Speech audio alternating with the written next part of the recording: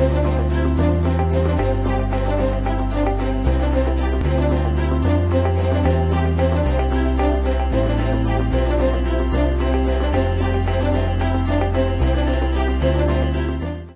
to the last day of February. I'm Corinne McAfee. And I'm Maddie Hager, and this is your KWHS News. College visits for the month of February wind down today with CU Denver, but March visits kick off this Friday with the Paul Mitchell School. Next Wednesday, the reps from Rocky Mountain College of Art and Design will be here for a visit.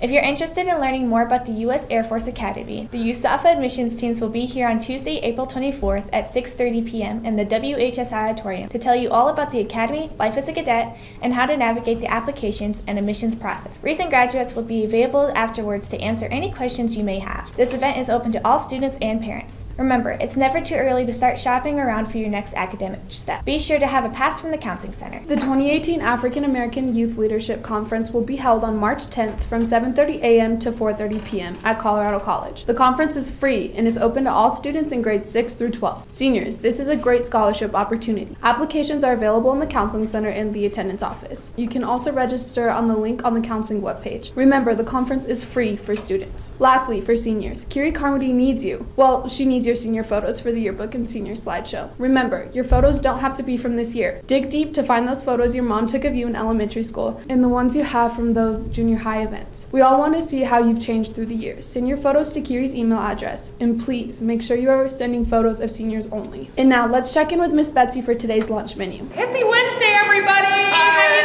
doing? What's for lunch today? Dun dun dun! Super nachos! Oh, I know you love them, so come on down. And I think on Thursday we're gonna have barbecue rib sandwiches. Barbecue rib sandwich. Is there going to be coleslaw for that? There's gonna be coleslaw. You gotta have coleslaw with your barbecue rib sandwich. Yepper. We'll see you then. Thanks, and have a great day. Bye.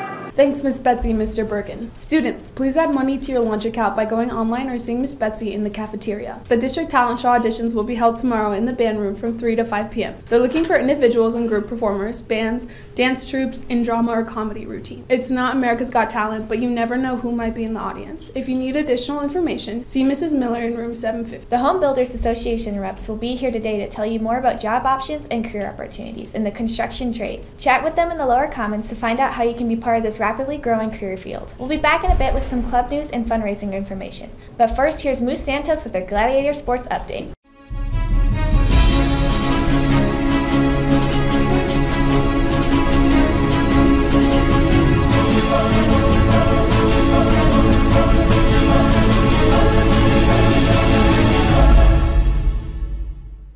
Good Wednesday morning, Glads. I'm Moose Santos with your Gladiator Sports Update. Juniors and seniors, guess what time it is? Come on, guess what it is? That's right, it's Powder Puff time. Student Cabinet is getting teams ready for this year's Powder Puff game. Starting on March 12th, if you would like to participate, they need players, cheerleaders, and coaches. See Miss Melton in room 103 to sign up and pick up your permission slips. Permission slips are due by March 23rd. Spring sports practices started on Monday, and we are expecting some strong performances from our teams this year, starting with the baseball team. The varsity baseball team is kicking off their preseason game with a scrimmage against Lewis Palmer on Saturday morning at 11:30 in Monument. Come check out the boys do their thing on the diamond. If you can't make it up the road, our JV team is also playing the Lewis Palmer Rangers right here on Big Blue at 11:30 on Saturday. You never know who might swing up to varsity, so come check it out. Also in baseball news, the baseball team Flapjack fundraiser date has been changed to Sunday, March 11th at Applebee's on Highway 8587.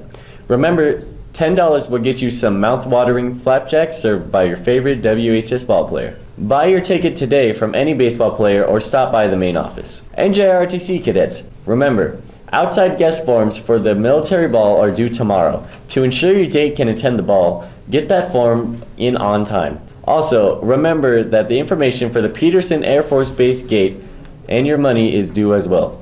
Be sure to have it in to Major Davis or Master Chief Preston no later than March 5th. Stay tuned on Friday when Doc will continue her theme on safe weight loss with increased physical activity. Speaking of Doc, any student interested in being a student athletic trainer for spring sports, please come to the informational meeting on Thursday, March 1st in the athletic training room 511 at 4 p.m. See Doc for more information if you are unable to attend. The Ultimate Frisbee team started practices last week. Check in with Mr. Nell in room 116 or Mr. Wallace in room 4 for information and practices. Student Senate is looking for some strong warriors for their Warrior Games against Fountain Fort Carson. If you would like to sign up, please see Miss Melton in room 103 starting today. Let's keep our winning streak going. In basketball news, the road to the big dance continues as our men's team travels to Longmont tonight to take on the Raptors from Silver Creek High School in the Sweet 16 leg of this playoff season. If you're able to travel up to Longmont, the boys would appreciate your support. Tip-off time is 6:30 p.m. And finally, our Lady Glads traveled to Broomfield last night to take on the Holy Family Tigers in the Sweet 16 round of playoffs. Congratulations to our Lady Glads for taking their game this far. Our Lady Glads took the number 2 Tigers out of the mix with a win. Our Lady Glads now move on to the Grade 8 round on Friday night, where they will play the Golden Demons. That's it for our Gladiator Sports Update. Good luck to our athletes in practices and games this week. I'm Moose Santos. Now back to you, Corinne and Maddie.